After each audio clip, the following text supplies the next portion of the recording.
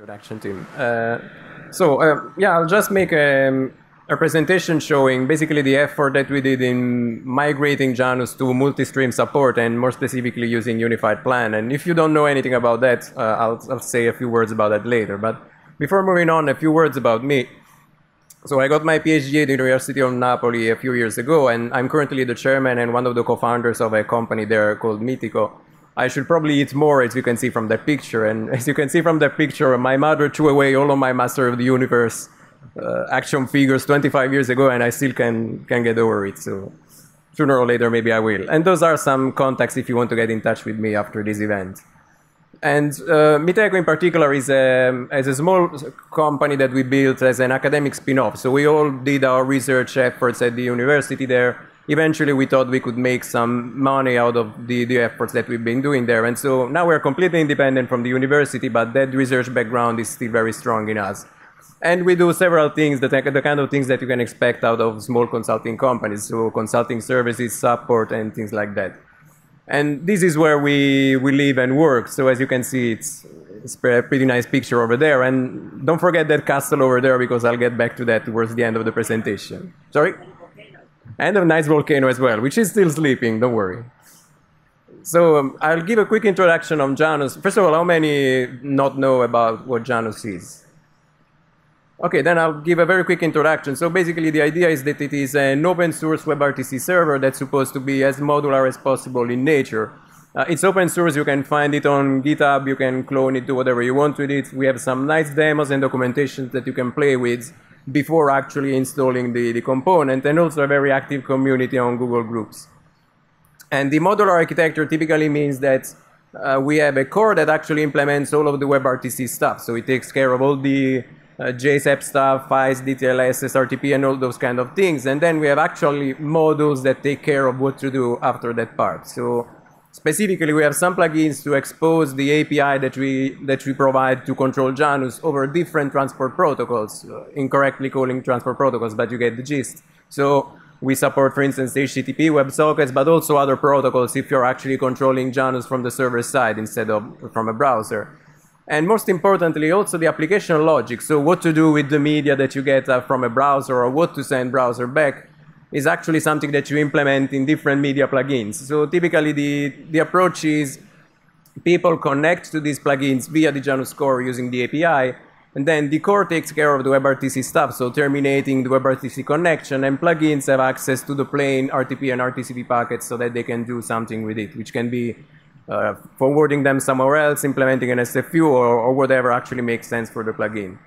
And basically, the idea that we had at the time was that these plugins can be used as some sort of bricks that you can combine together in order to implement a more complex application. So you may want to implement something that uses a video SFU, but some SIP as well at the same time, and things like this. And just to give you an idea of how this works in practice, this is how you can see it working. So a browser connecting via some API to the Janus core, negotiating some peer connections with that, so you can see media going back and forth over those peer connections there. And in the background, these peer connections may actually be handled by different plugins at the same time, which makes it very easy to combine functionality coming from different plugins in the same application. And I'll give some details later on that. And this is made possible, of course, by the fact that the Janus API itself, the way that you talk to Janus, is actually modular as well, in order to allow different plugins to implement their own sub-protocol on top of that API. And this is all nice, it all works, it's been used by a lot of companies and people for the past few years with no problem at all, but we always had a known limitation though, which basically means that since day one, our peer connections, so the WebRTC connections that you see, could only have one audio stream and one video streams in the same peer connection and max. So if you wanted to do two video streams in the same peer connection, you couldn't do that. So you needed additional peer connections to do the job. And this really never limited the Janus functionality in the first place. It just means that you need more peer connections to do the job and route multiple streams, but it is a bit cumbersome and can be problematic if actual network resources are a bit of an issue for you. And there are several reasons why it might make sense to put them together. And you may wonder why we didn't do this at the time, so when we start working on it. And the problem is that basically Chrome and Firefox, as we'll see in the next few slides, did this, implemented this feature, this multi-stream functionality in very different ways. And we really didn't want to implement both of these approaches, knowing that one of the two would eventually get thrown out of the bus because one would win. And so we decided to focus on the individual features instead, mostly because, as I said, in terms of functionality, Janus still can do whatever a component that supports multi-stream does. And just to give you an idea of what this means is that if we have a look at the SFU scenario where you have multiple users talking into a conference, for instance, the idea is that each user contributes their own stream just once, and this stream is sent to the other participants. Within Janus, this means that all of those arrows that you see need to be different peer connections if they are related to multiple video streams at the same time. So if the black user there wants to see the orange and green user, he cannot use the same peer connection for that. He will need a peer connection to receive the video from the green user and a peer connection to receive the video from the orange user instead. The problem, as I was saying, was the missing interoperability, and this was an issue for a while because I don't know how many of you know about the Plan B versus Unified Plan, basically duel, as we might call it, but there were basically very different ways of advertising this ability to have multiple streams in the SDP. More specifically, as we'll see in the next few slides, Plan B used a single M line per media type, while Unified Plan used different M lines for each media type. I'll show you some examples in practice just to give you an idea. And the former has been implemented by Chrome for a long time, and Firefox instead implemented the second from the get-go. Which means that if you wanted to have multiple streams at the same time, and you didn't have a server in the middle, there was no way you could get the two to talk to each other, basically, at least for the multiple streams. There was also another plan that was proposed some years ago, but it's never got enough traction, and actually it was always a challenge between those two ahead. And just to give you an idea of the differences, this is what a Plan B SDP looks like. And if we have a look at it, you can see, for instance, that in this audio M line, we see some SSRCs here, and here we can see that there is just a single audio stream over there. It's not the same for video, though, because in this case, we have actually two different streams. You can see 4 different SSRCs because there's also the retransmission SSRC in place, but the main idea here is that this video M line is actually carrying 2 different video streams that may come from actually 2 very different sources. So it's a single video M line, but actually representing more than 1 video stream at the same time. So this is one of the peculiarities of Plan B. And in fact, you can see the differences over here. These are the 2 different streams that are being negotiated over there. With Unified, instead, it's completely different. You see that each M line actually corresponds to a specific media stream that they are actually representing. So in this case, we have an audio stream, we have a video stream, and we have another video stream. In this case, there are separate M lines, so there's no confusion, no ambiguity there, as it would be in Plan B. And of course, as you can guess, especially at the time, there was a big debate between which approach should be used in order to implement this functionality, and eventually, more than 5 years ago, it was decided that Unified Plan was the way to go. Even though, as you might know, it took a long time for Chrome to actually implement this functionality. They stuck to Plan B for a long time before actually deciding to implement it. Firefox implemented it actually very early, a couple of years later, but Chrome only started implementing it recently. But now that Chrome has actually implemented it and Safari is actually using it as well, I mean, it meant in layman's terms that we really didn't have any excuse. It was time for us to start implementing this, which is what we did. Eventually, we decided to implement Unified Plan to add this feature that was missing for a while. And I actually have to thank High5 a lot for this, because they were the guys that sponsored this development. It was a huge effort. It took quite a lot of time, and they actually sponsored the whole feature. So doing this on our own would have been hard, but thanks to them, it took much shorter than that. And it's actually still a pull request. So if you go and head over that link over there, you'll see all the discussions, all that is happening right there in terms of the different functionality that are there that may be still missing and so on.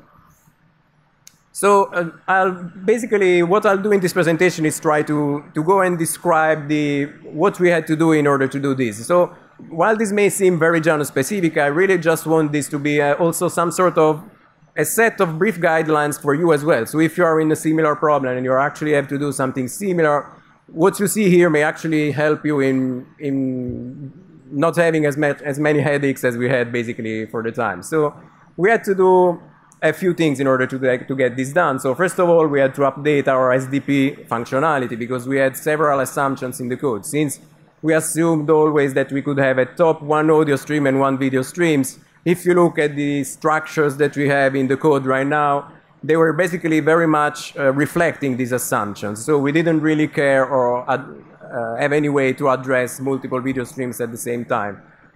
We also had to support this ability to address these multiple streams in the core, which means getting rid of some hard-coded references and also be able to route internally these different streams so that we could basically know that the stream that is coming in comes from the third video M line rather than the second one, just to give you a practical example. We needed to add support for most of the plugins. I'll give you some examples later for what plugins we updated for the time being. Mostly because, as we've said, it's actually plugins that work on the media and know what they have to do with it. So they have to be aware of this new addressing functionality as well. And of course, we also had to take care of the client side, which I'll go at the very end of the presentation briefly.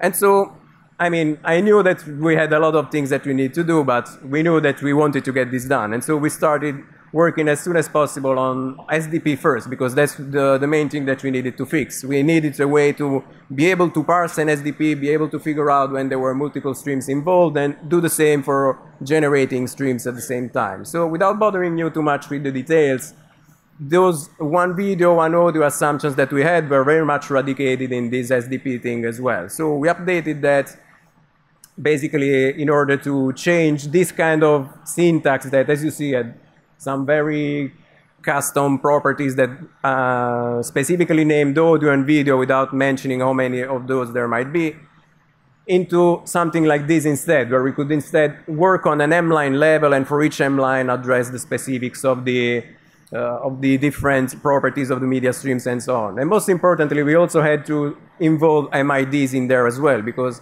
I have omitted this for the sake of brevity, but MIDs are very important in Unified Plan because those allow you to identify univocally a specific M-line in the SDP, and so allow you to say whether a remote or a local track is coming from a specific M-line in the SDP from an application level perspective. So both from Janus and from the user side. And of course, the same was done also for generating answers. So nothing fancy in that. So I'm not focusing too much on this because it's very code specific and I don't want to bore you. I want to focus on more interesting stuff instead. So for instance, like how we actually address the multiple streams in the Janus core specifically. So how we could identify an incoming stream and figure out to which of the existing streams this was supposed to be related to, how to pass it to plugins, how an incoming stream from a plugin could be sent to the right place and stuff like that. And of course, as you can assume, we had the same hard-coded properties for there as well, which meant that we had to actually do a bit of a refactoring on the internals there specifically. So it had an impact on media routing because first, at the beginning, we only checked if a packet was audio, video, or data, basically. Now we instead had to check whether it is RTP, which stream it belongs to, is an SSRC that we know of, do we need to use our ID or stuff like that. And we also got rid of some legacy code in there, and it's probably easier to understand if we have a look at this graph over here. So this is how it looked like before. So we had some legacy structures there related to streams and components that actually belong to the ICE language, if you're familiar with it. And this is because at the very beginning, Janus allowed you to have to not support bundle when you did WebRTC, which meant that you could have separate ICE properties for audio and video and separate ICE properties for audio RTP and audio RTCP. Eventually, we bundled everything so you can just use a single component instead, but those structures remained there, which meant that it was very much static and structured there. We had the stream that owned the component that owned some SRTP audio stuff and some SRTP video stuff, and then DTLS and maybe data channels.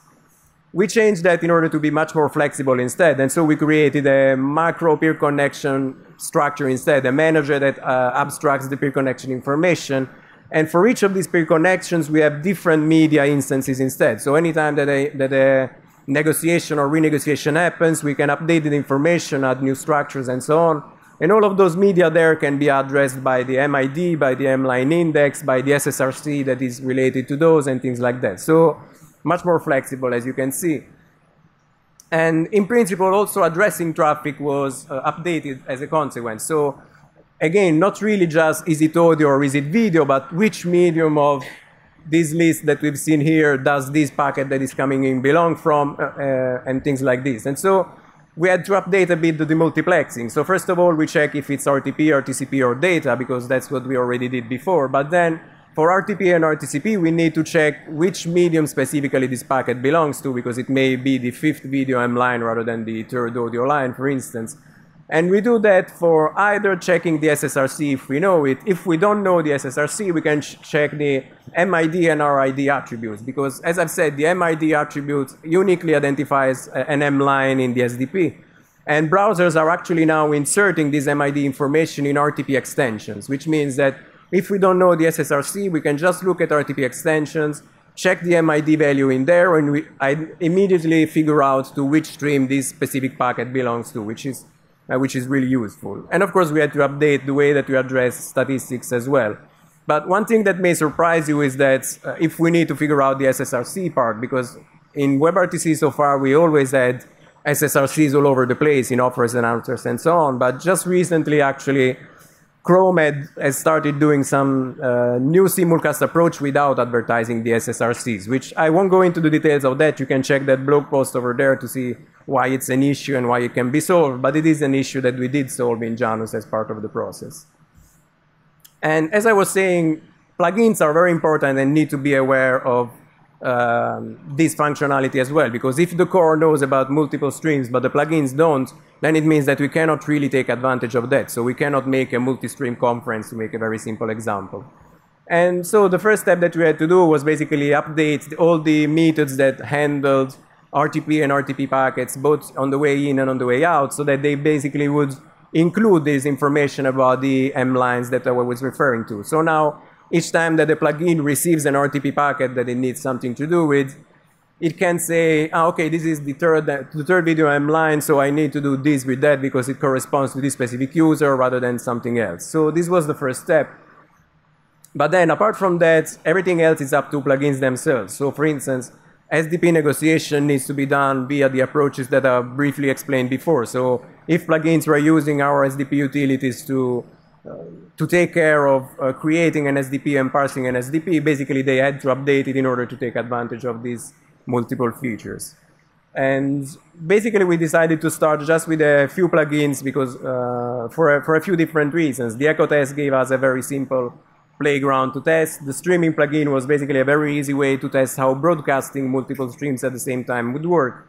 And the video room gave us an excellent playground for testing an SFU instead with the awareness of multiple streams at the same time. And I'll show you a few examples of them all. So we started with the Echo test mostly because it was the simplest one to start with. And as you can assume from the name, it's just a plugin that whatever you send it, it sends it back on the same M lines that you used. So it was very simple to basically update it in order to be aware of multiple streams when you negotiate the SDP. And basically, I've also involved the information about M lines whenever it does RTP routing. So anytime it receives a packet on the 5th M line, it sends this packet on the 5th M line back as well, which means that we should be able to see if exactly a packet is being routed correctly, both on the way in and on the way out. And it already works nicely. I mean, I'm a bit lazy, so I didn't update all of the functionality, like the ability to do simulcast on more than one stream, but as a proof of concept, it already does its job. So, for instance, if you have a look at how it works right now, this is how it would look like in the in Janus right now, in the current Echo test version. What we can do now is add another video stream in parallel. Like basically, I added locally a new video stream to send to Janus. This became a new M line in the SDP. Janus became aware of that and so created a new medium instance, and the plugin was aware of that too. I did the same to add another stream, and then I did some more, and then I did even more than that. And as you can see, it's always me, because if you're not aware of that, WebRTC developers have no friends. They always talk to themselves. There's no other people to talk to. But I mean, this just gives you an idea that on a single peer connection, I was able to get much more than that single video stream that I had before. So this was really encouraging, and so I started working on the streaming plugin as well. And the streaming plugin is a very simple but effective plugin that allows you to basically bind to some ports in the background, and whatever you send on these ports are actually sent on the WebRTC side. So think, for instance, that you have a GStreamer or an FFmpeg application that generates plain RTP packets. You send them to Janus, and Janus turns them into a WebRTC broadcast that a lot of people can watch, basically. And so this was a really interesting use case because it allowed me to test multiple sources in the background and check if I could actually serve them all within the same peer connection. And so I had to do, of course, some updates as well for the same reasons that I had to do before. But most importantly, I had to update the so-called mount point internals. So a mount point is what we call a streaming plugin configuration. So a collection of ports that are related to a specific set of streams that we want to distribute. And so we basically updated this in order to, instead of just have an audio configuration and a video configuration, have different stream configurations instead, which was possible thanks to the new configuration approach that we have, which is not based on ini files anymore, but uses libconfig instead. And now, right now, it's much more flexible. The only drawback is that once you create that stream list, so once that, if you say, for instance, I want 2 audio streams and 3 video streams, this is what you'll get for the whole lifetime of that, that specific mount point. If you want to update it, you cannot at the moment. It may be something that we will want to do in the future, but for the time being, this is it. And this is how it looks like when you actually configure it. So very simply, in this case, I'm creating 1 audio stream and 2 video streams. And I'm giving some properties to all of them. So for audio, I'm binding to a specific port, which means that whatever is generating the audio stream will need to send the RTP packets there. Same thing for video. I'm specifying the codec to use. Also a label, because this label can be advertised and used on the client side. For instance, if this is a video surveillance application, this could be door A, door B, entrance, and stuff like that. So a very simple and effective way to configure something and then present it on the other side. And as a proof of concept, I basically created this. I was watching a video of the Napoli soccer team, which is the best soccer team in the world, if you don't know it. And I was watching some Iron Maiden video in there at the same time. So all on the same peer connection, which was kind of cool. I don't remember which audio stream I was getting, but it was probably Iron Maiden. So. And finally, of course, I mean, the main target of this whole effort was to make sure that the SFU plugin would take advantage of that, because that's the plugin that people use the most, and that's where the multi-stream support can actually really shine. And so this meant not only having multi-stream subscribers, as is the case of the streaming plugin, where we can have viewers that can receive multiple videos at the same time, but also multi-stream publishers, which means if I join a conference, I may want to send my camera and my screen sharing and maybe another camera at the same time. And this is something that we now can do with Janus thanks to this multi-stream support. And what's important is that all of the streams that the publisher now creates are unique streams that a subscriber can get. So you don't subscribe to a publisher anymore, but you subscribe to some of the streams this publisher has. It gives you much more flexibility in that sense. But the first decision that we had to make was basically that we wanted to keep publishers and subscribers separated. And what this means is that we don't create one peer connection for the SFU for a single user. So it might sound like a good idea, but we really thought it wouldn't be. So instead of creating one peer connection to send all our streams and receive all of the other streams, we decided to have one peer connections to send all our stuff and one peer connections to receive all of the other stuff. And there were a few reasons behind that. First of all, we wanted to avoid glare, and if you use always the same offer-answer pattern for these different peer connections, it's much easier. And more specifically, in our case, publishers always send an SDP offer, and subscribers always receive an SDP offer. So there's never the case of 2 offers coming in, and basically we're having problems with that, figuring out how to solve glare and so on. So besides, it's much easier to handle in terms of the internal management of resources. It's much more flexible for us. And I had a lot of chats with some other developers as well. For instance, Iñaki from MediaSoup is doing the same thing in his platform, and I agreed with all this rationale, and so that's why we went for that as well. But what I want to stress out is that, of course, the old approach is still supported. So right now, when you use the video room SFU plugin, if you want to publish something, you have to create a peer connection. If you want to subscribe to others, as we've seen, you have to create separate peer connections. If you were okay with that and you still want to do that, you still can, because basically the API that we created allows you to create publishers and subscribers however you want. So if you want to have a separate peer connection to receive Tori and a separate peer connection to receive Giacomo instead, you're still free to do that.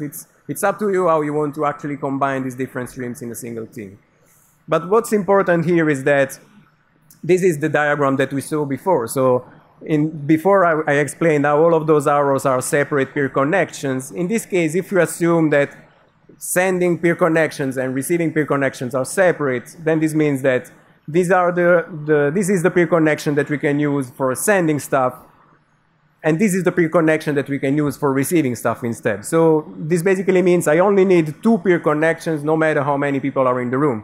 In this case, it's just 3, but if it were 10, it would be exactly the same thing. I would still receive 9 streams over that single peer connection that I created, which is much better that way. So it's basically just 2 different peer connections to do the job. And I mean, for the rest, there were some updates that were also needed in terms of refactoring all of this information, the internal information, SDPs, and so on. I won't bother you with all of that. But what's important is that now each of the features that we have in the video room plugin is very much stream specific rather than publisher specific, which means that we can uniquely identify, for instance, the 3rd video by this publisher because that's what I want to receive, rather than get all of the videos from this publisher and things like that.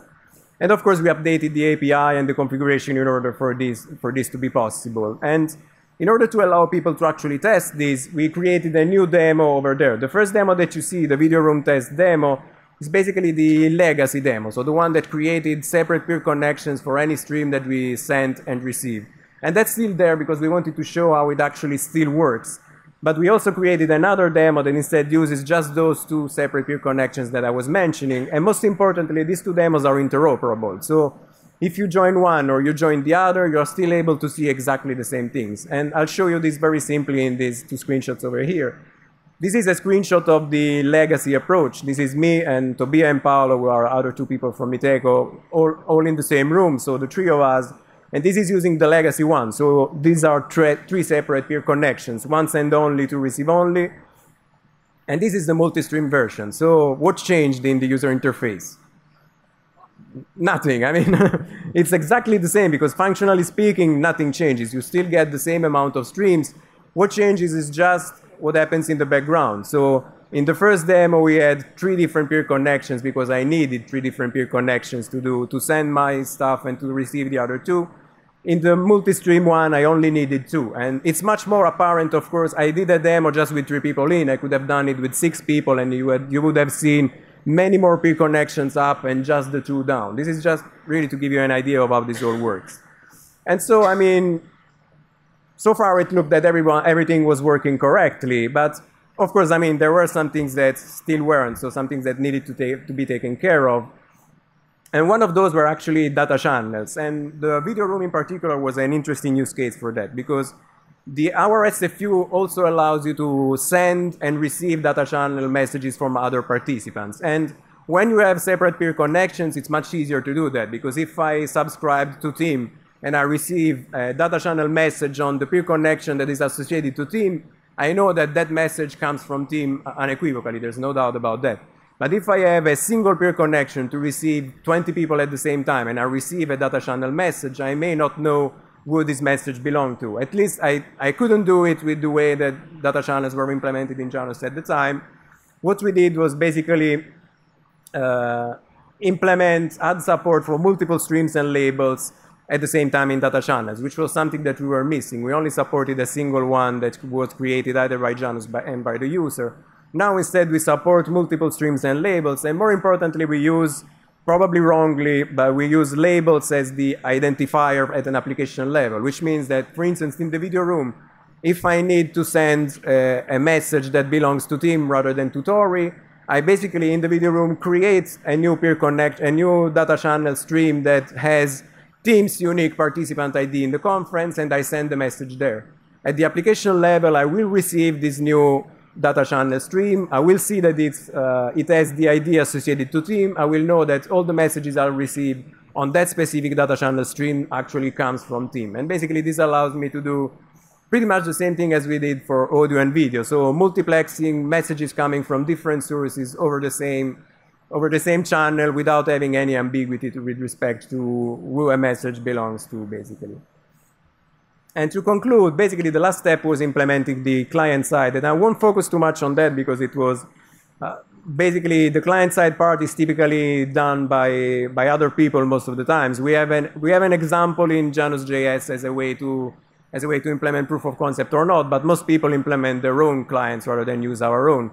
But we still needed to update our demos to use all of that, of course. And the biggest change was implementing transceivers, which, again, if you're not familiar with the unified plan lingo, is pretty much the way that what you need to use if you want to use a unified plan accordingly. Because basically, and I'm oversimplifying these, transceivers are a way to uniquely identify a sender and a receiver in the SDP because each transceiver is uniquely mapped to a specific M line. So when you want to add an M line, you create a new transceiver, you assign an MID to it, and you know that each packet that is coming from there and going out of there is actually associated to that specific transceiver, which allows you to have much more flexibility also in terms of updating the media direction. So for instance, putting a call on hold in the zip word and things like this.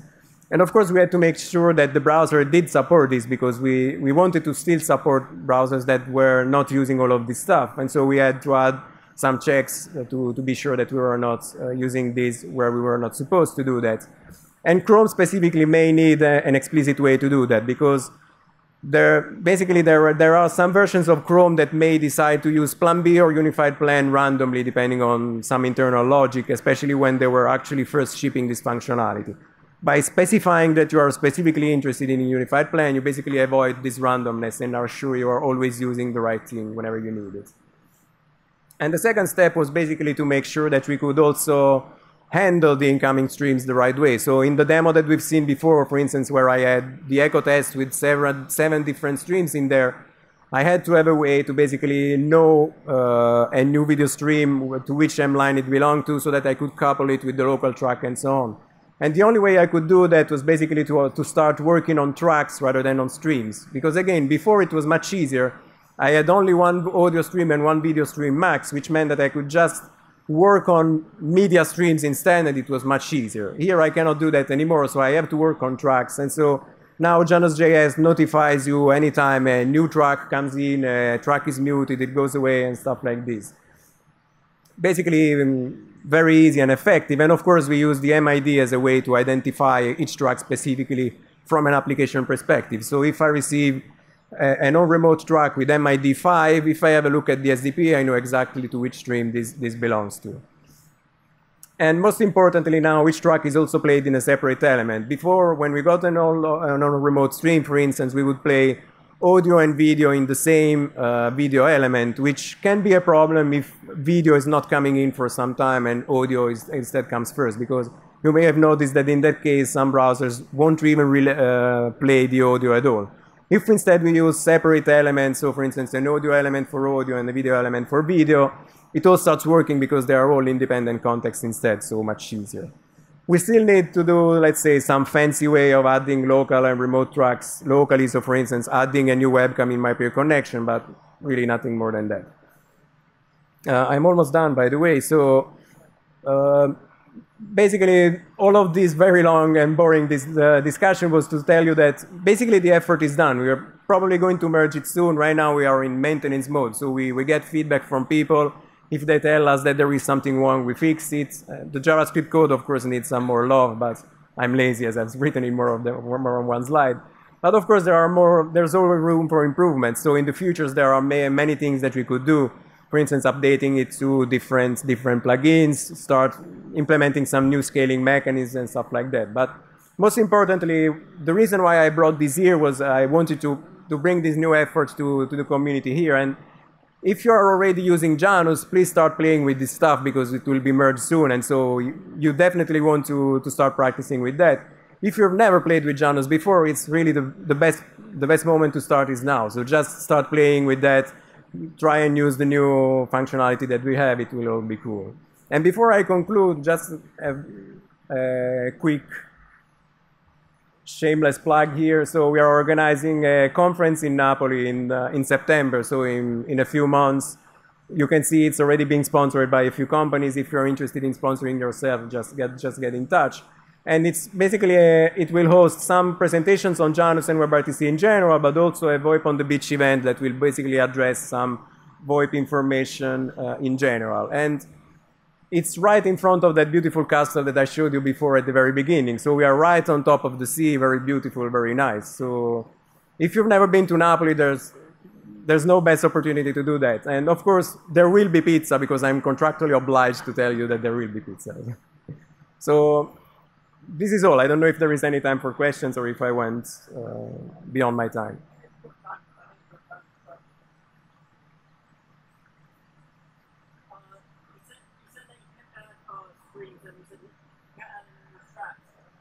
Just a second.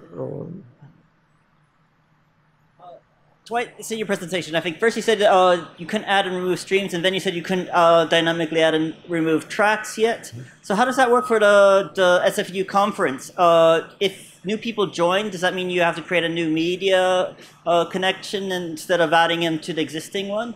Yeah, basically the way that it works in the SFU is anytime a new user publishes something, or maybe an existing user adds a new video stream, for instance, we notify using the signaling channel about these new streams that are available. So then it's up to the application to decide whether they want to subscribe to these new streams or not using the existing PeerConnection that I have, or possibly a new one. So they basically send a new request to the video room API and say, please add this video stream coming from this guy with this specific ID.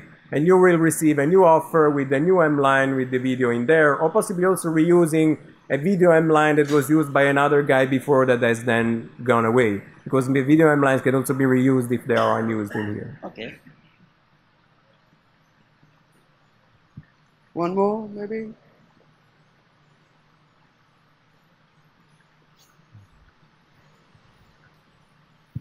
Can you define glare? I've seen it in a couple of docs for the STP.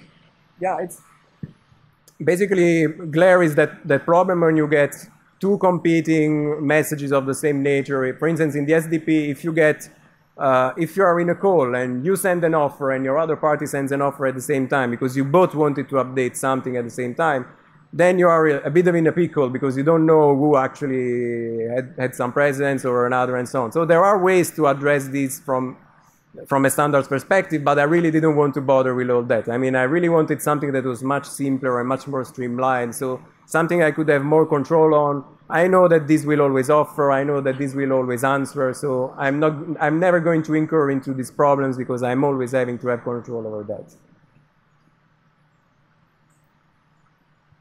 I think this is the last question, and the most important question. Is Hawaiian pizza good or bad? It's definitely bad, and I'm thinking of creating a new social event for the second day that will be explicitly called No Pineapple Pizza Event. So we are still thinking about it, but that may happen. Thanks, everybody. Thank you.